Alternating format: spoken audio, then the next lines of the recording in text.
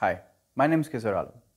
I'm a trainer and supervisor at SIAB's Mental Health Hotline, and I'm also a psychiatric researcher and a counselor in training.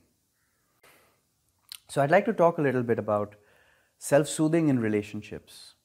Self-soothing is the idea that I have the ability to both recognize and calm my emotion without just depending on my partner.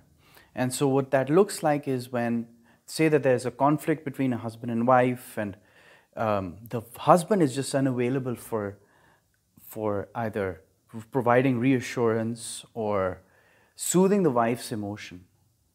If the wife is just simply dependent on the husband, it is going to further complicate, either cause her to withdraw or get more angry. So it can really drive a conflict further deeper.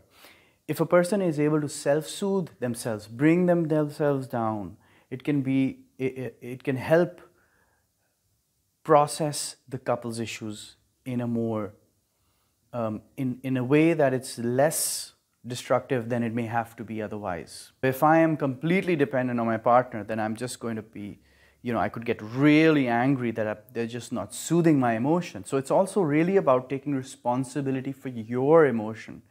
And that's the second thing I'd like to talk about.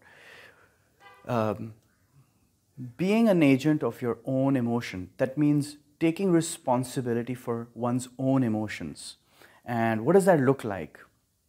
So for example, if I say something like, he always makes me feel so worthless, or she always makes me feel this way, I'm not taking responsibility or ownership of my feelings, which belong to me. And reframing that can actually help me control my emotion. At least it can first provide me that this is in my control and it is within me. Because if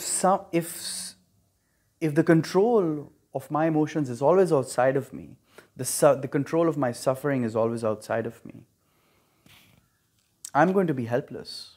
I'm going to be helpless in my mental health. I'm not going to be able to choose. I'm not going to be able to choose a path of my own. And that can be really empowering, realizing that this is my emotion, this is what I'm feeling.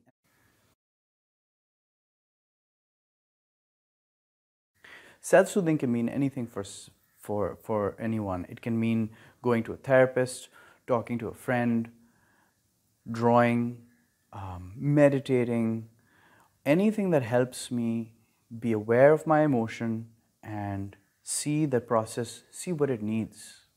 Does it need calming? Does it need examining? And it is an empowering process to be able to do that. And that is a power, a self-worth that you can bring into a relationship as well. So that it doesn't add a further layer of difficulty in whatever problem one may have within a relationship.